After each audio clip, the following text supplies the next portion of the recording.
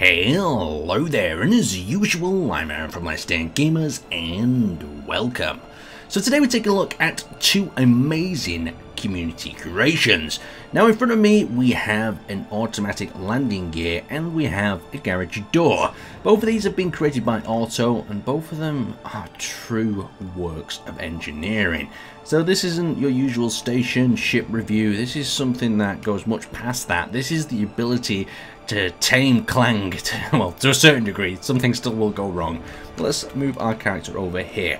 So first off, we've probably all seen many of these shutter doors in our lifetime, whether it's a garage or it's just a shutter of a shop, but you can see we've got this rolling pulley around the back, and if we hit the button, it activates a timer block and the garage door begins to roll up around that rotor on the top. The amount of calculation and effort that's gone into build something like this is amazing. So if we have a look here, you can see that these are the guides either side, so these small wheels guide the door up, and to keep that door in a correct position you can see we've got this guide sort of rod type beam down the side there. Let's attempt to ravel it back down. Now the thing to remember here as well, this is a combination of a large and small ship blocks, so you are tempting fate when you're messing around with stuff like this in Space Engineers, but when you manage to pull something off like this, it's damn cool. So you can see we've got a little bit of a sticky looking issue as this rotor turns out, and it looks like it's not closed all the way. But as you can see, this is some serious experimental stuff. Who knew a garage door opening and closing would be that damn exciting? Well, there we go. It's going back up there and it's rolling into that very small cell. So if we actually have a look at it, it's maybe 2 or 3 blocks wide. Very nice indeed. We'll close it one final time and then we'll have a look at the landing gear. So there we go. Let's see if it goes down all the way. There we go. It's got an interesting wheel type noise as it goes down. The guide rods are taking it all the way down to the bottom. I wouldn't want to get a ship decapitated in this particular door. And there we go. It's starting to sink down to the bottom area. Come on, you can close all the way. Not quite good enough. This is still perfect space for a burglar to sneak into your hangar. Now let's go and have a look at this other really cool design.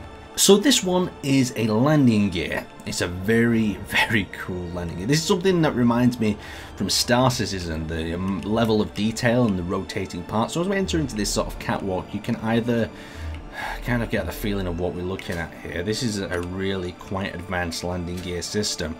Now if we just make sure we set everything up, you can see that we've got on this side where the landing gear is tucked away on the rotors. The amount of rotors over there is already making me feel scared and uncomfortable. You can also see the pods on either side there as well. So let's hit that button and attempt to unfold this thing. Right, here we go. Alright, we're going to zoom out and you can see exactly what's happening here. So the gears fold out like so, and then they retract themselves back in, and there you go, we have ourselves a landing gear, as simple as that. Let's look at the retraction sort of feature. So we'll press it again, it opens up and it retracts in. Stuff like this really makes me wish that Space Engineers was more stable on the rotors and pistons side of things, because if you can do something like this, the possibilities are pretty much endless. So let's have a look from inside as we do this. So as we come in here, you can see the landing gears have been folded up to the side, pretty much like a plane. This is very similar to how a plane would operate, with I think an extra step of the sliding door. So as we hit this button this time, we'll have a look from the inside just to see what's going on. So we'll hit the button again. Okay, so the lower pod folds out the way. It looks to be on a pair of rotors, and that folds back. Now this is what I'm interested in as well, exactly what's happening here. So these guys are folding up as well by the look here. So let's press the button one more time. Just really appreciate the level of engineering that's gone into that. Yeah, that's folding up to make that area really damn nice. This would be a landing gear I definitely want to use if I didn't want to tempt the game to cause some ultimate destruction.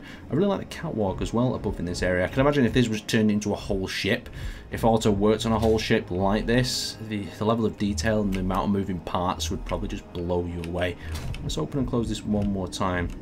Grab that access control port, go into that position. I just really like how this part folds out to the side as well, and then that retracts itself back in and it stays compact and it's pretty much perfect for landing.